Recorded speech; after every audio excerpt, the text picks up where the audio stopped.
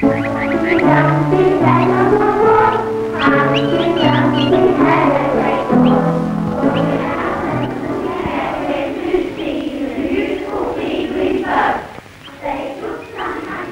little about the algebra of sets. Now, let's take an illustration.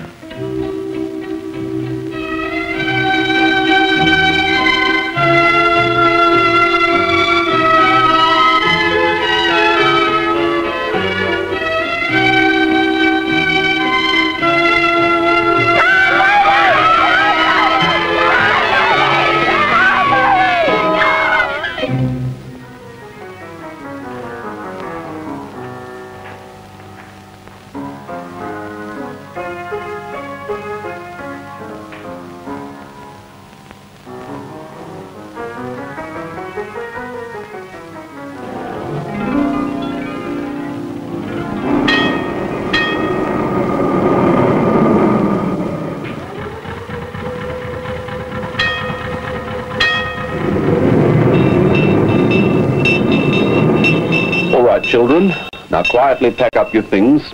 I'll have a look at the drawings in the morning. Class dismissed.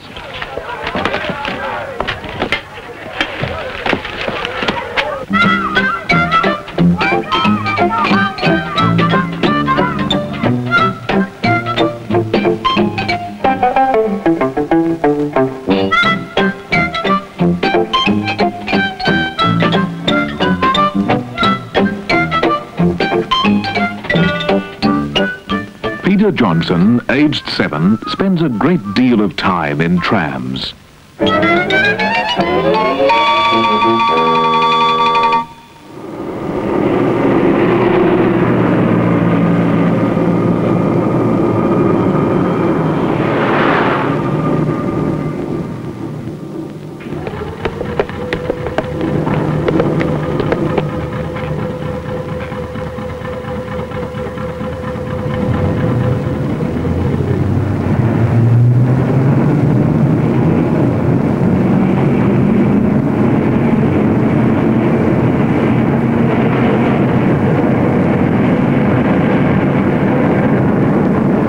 On special occasions, Peter visits the city by tram.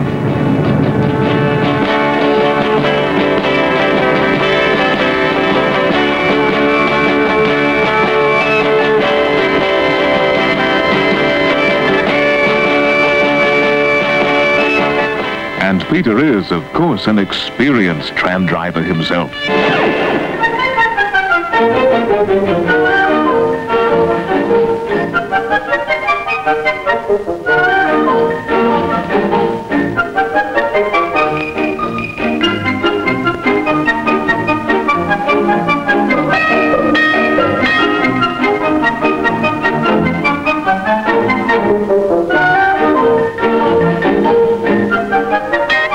Peter is one of the Melbourne and Metropolitan Tramways Board's best customers.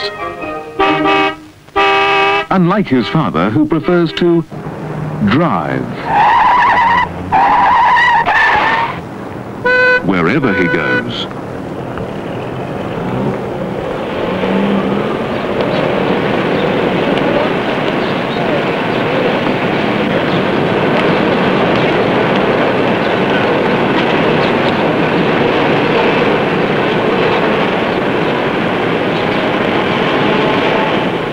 Just look at that, will you? Great monster. All they do is cause congestion and block up the road. But surely it's the other way around, Mr. Johnson. It's you who's blocking the tram. Oh, that's not the point, old man. The roads belong to cars. If I had my way, I'd get rid of trams altogether. All right, we'll give your recommendation a try. Let's see. Yes, this should do. There, that's fine. Now let's take the tram out of the picture. It certainly leaves a nice wide space. Ah, but we forgot. That tram was carrying 90 passengers, Mr. Johnson. How do we get those 90 passengers to work, now that their tram is gone? Simple, old man. Let them drive cars. Thank you. Now, statistics show that each car driven to the city contains an average of 1¼ people. Now, 1 1/4 into 90. Yes, that's about 70 cars. Good heavens. As you can see, these cars, even when they're jammed head to tail, take up 20 times more road space than the tram did.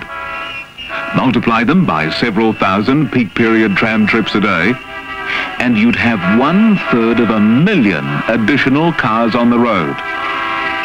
There'd be such traffic chaos that none of us would ever get to work. Oh no, Mr. Johnson. Trams don't cause traffic congestion. They help to minimize it. All right then. I was mistaken. You can't accommodate all the city's tram passengers and cars. Well,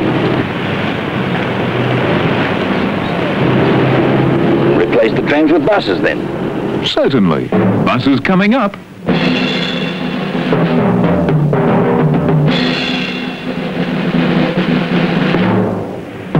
Hey, wait a minute. You've replaced that tram with more than one bus. You've got 2 1/3 buses. I had to. A bus has a far smaller passenger carrying capacity than a tram. The Tramways Board is in the bus business, in a big way. But it confines its buses to areas of sparser population. Melbourne's densely populated areas need trams.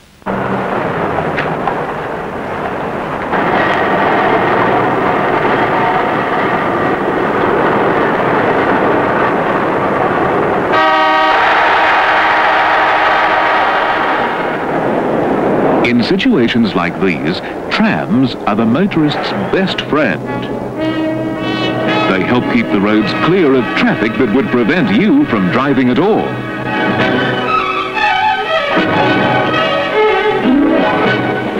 When it comes to moving large crowds, there's no vehicle more efficient than a tram. While cars are still struggling to get free of the parking area, the trams are off and away. Already they've cleared most of the crowd. But that's only part of the story. Trams are good citizens of Melbourne too. If you have a little time to spare, I'll show you some of the many ways in which trams contribute to the good life of Melbourne. First and most obviously, there's the transport service they provide. Whichever direction you want to go in the Melbourne area, there's a tram or bus to take you comfortably and safely.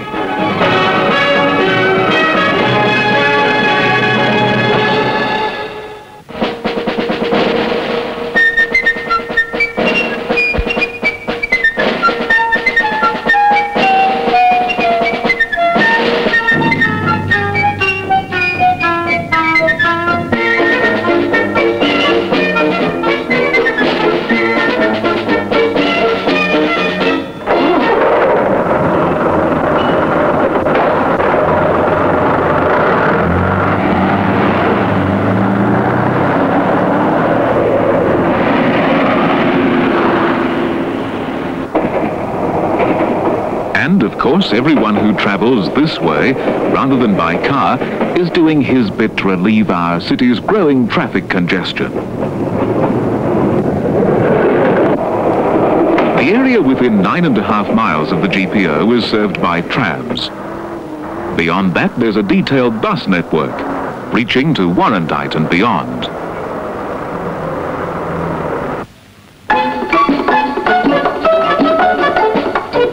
Melbourne's trams run 16 hours a day.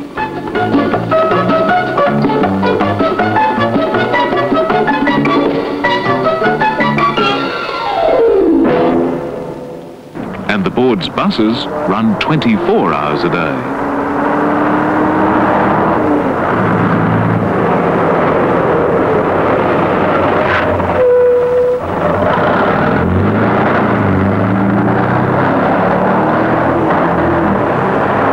But this service doesn't just happen. Let's ask an expert to describe in detail the planning behind it all. May we introduce Mr. R.J. Risson, Chairman of the Tramways Board.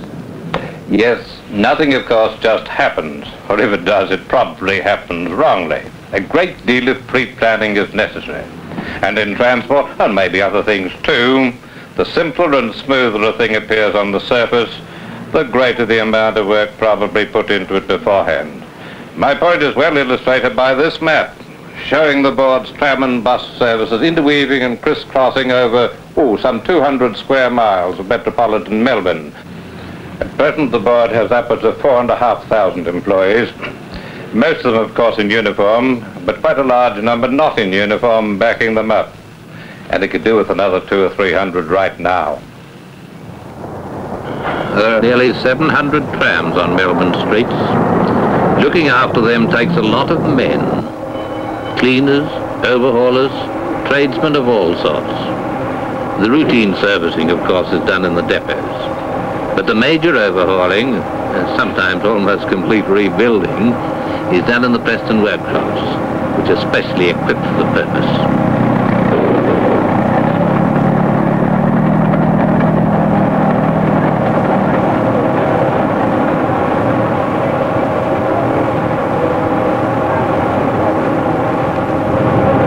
You find these big wheel lathes, which turn the tyres into the correct shape to fit in the grooves of the tram rails. Even the new tyres, when they come from the foundry, are roughly to shape, but they have to be turned to the correct profile.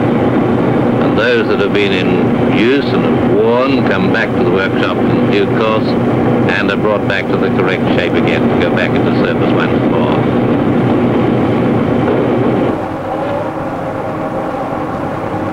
The tyres, of course, are steel, but many of the wheel centres now incorporate rubber sandwiches. This gives smoother riding and, of course, much reduces the noise. It's a big improvement, but it doesn't go quite far enough. So we're now experimenting with composition brake shoes in place of the old cast iron ones. The results of this on the newer trams are highly encouraging, but it's not so good on the older ones. The only correct thing to do with them is to replace them by new trams.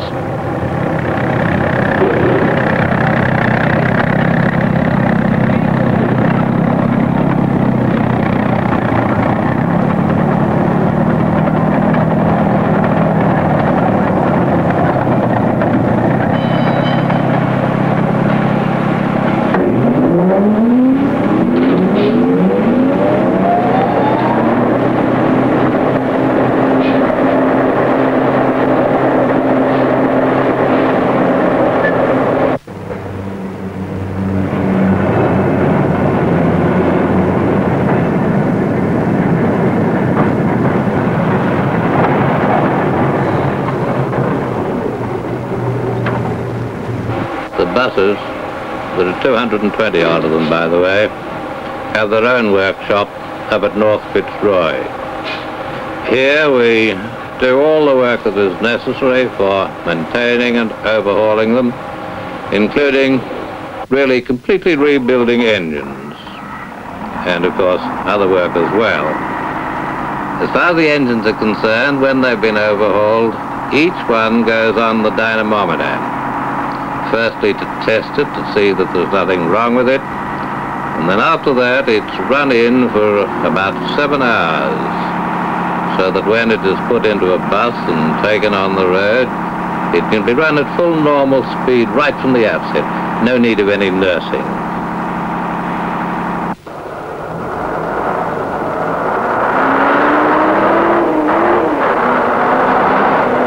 Each bus depot, of course, has its own facilities for minor maintenance and day-to-day servicing.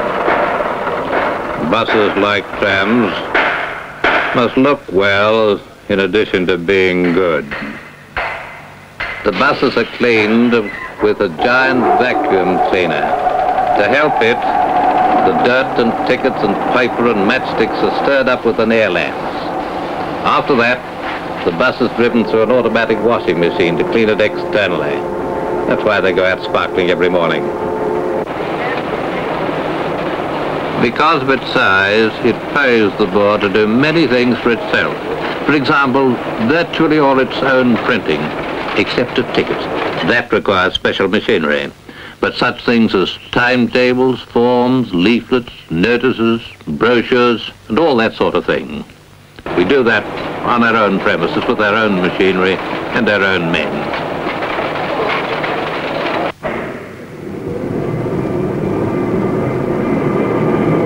In any job, training is important. It's especially necessary for tram driving. So the board has a tram driving school in constant use at its Hawthorne depot. Here selected applicants, who must be experienced conductors and therefore accustomed to traffic, are taught the theory of tram driving, practice on stationary models, all this before they have an opportunity to go on the road and practice under skilled instructors before they ever drive passengers.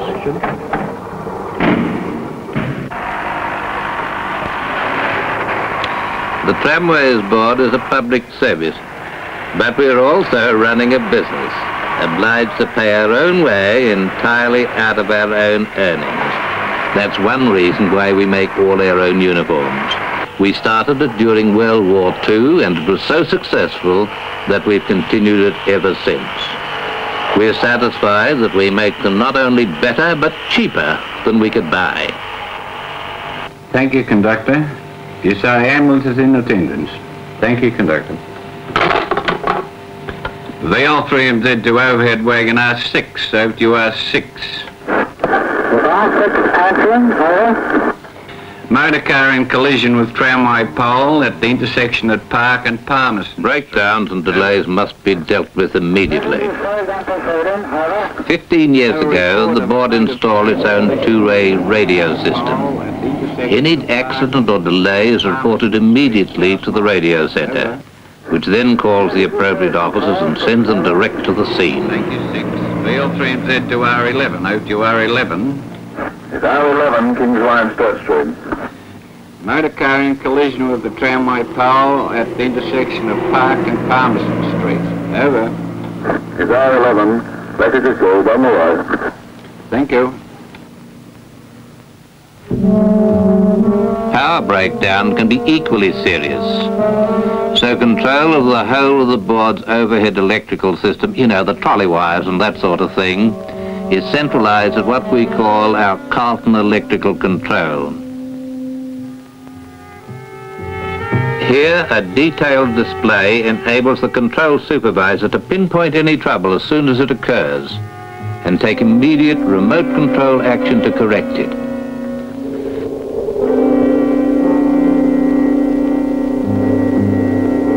If necessary, he can also use a two-way radio to send someone to a trouble spot.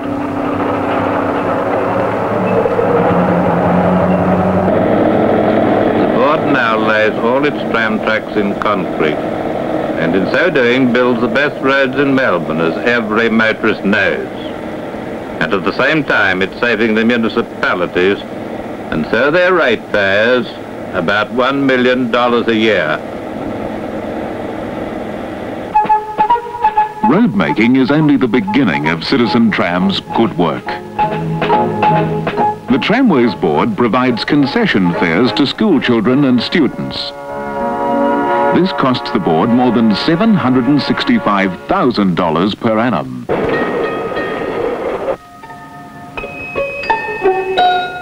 Concessions to pensioners cost another $555,000. And the cost of making and maintaining that central 19 feet of road in which the tram tracks are set saves ratepayers from paying out nearly $1 million a year.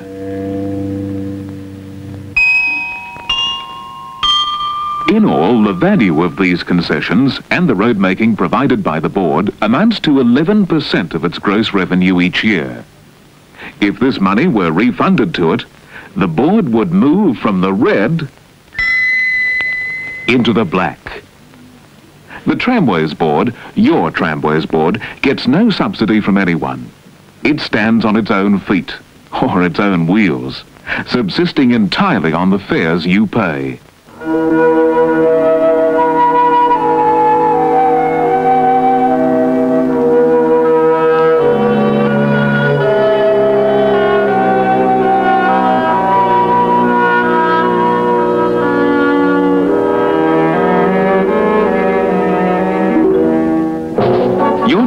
fare pays for many worthwhile things. New bus and tram routes, for example, planned so that our transport service will grow as Melbourne grows.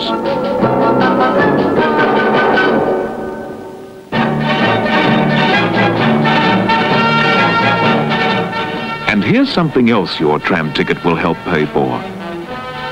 It's the board's long-term plan to introduce trams like these. Trams of the latest European design. Resilient wheels. Many Melbourne trams have these already. A quieter braking system that makes tram travel even safer. Automatic acceleration for smooth starting. And in future, we could be travelling around in super trams like these.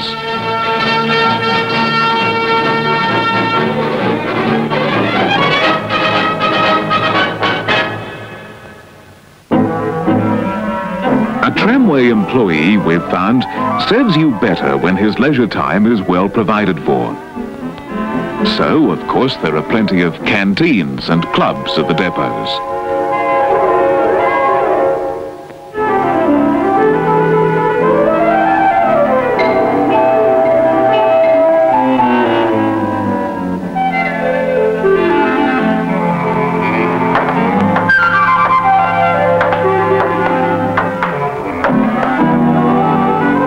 Tramway men keep winning competitions, they'll soon have to buy a bigger trophy case.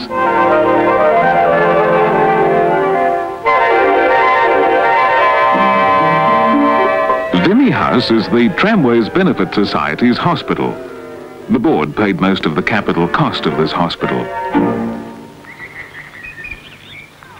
Your humble tram ticket has helped pay for another form of leisure time too.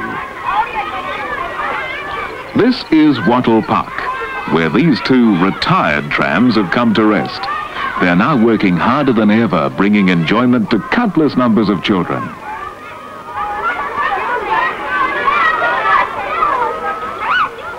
Wattle Park, where families come to picnic and to play.